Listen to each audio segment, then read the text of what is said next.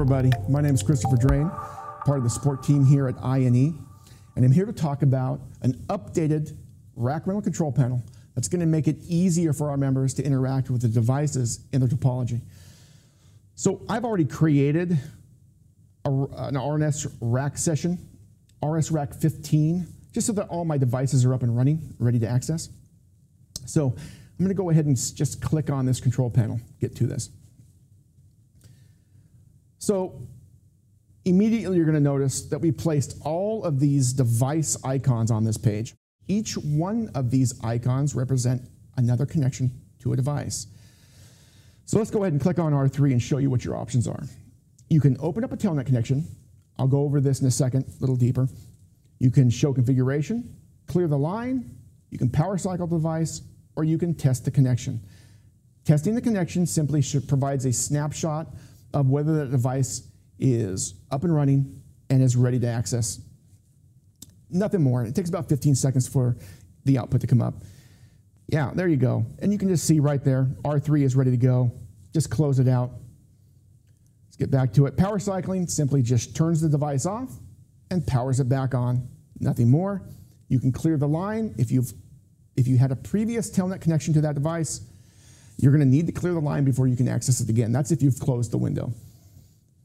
And show configuration. This just simply provides the output of what the current running configuration is on that device. Before, you had to have a separate telnet connection or a telnet client before you're able to connect to any of these devices. Well, now our system handles that telnet connection for you. So you don't have to worry about having port 23 open in your network. If you have access to the internet and you have a browser, you will be able to access any of these devices. So you can see here the line is busy. Let's go ahead and clear it. And you can stay in this window. Go ahead and hit enter, and your host name should appear. Okay, so as soon as this window opens, our system begins recording all activity within this window.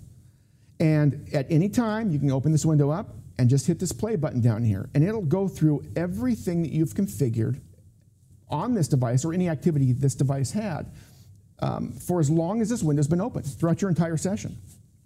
So let's go ahead and go through some of the options you have in this window.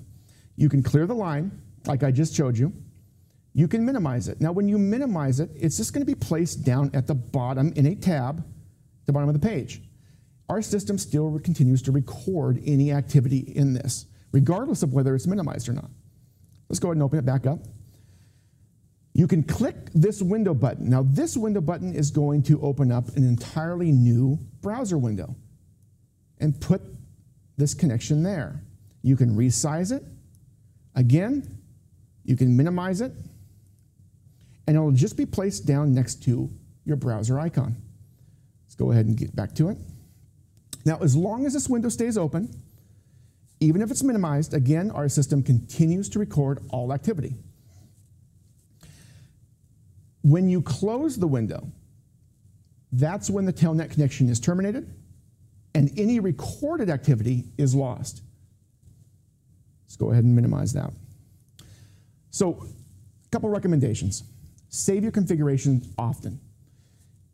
And don't close any of your telnet connections until the end of your session. You want to be able to go through and review any of the recorded activity on those windows at any time during your session.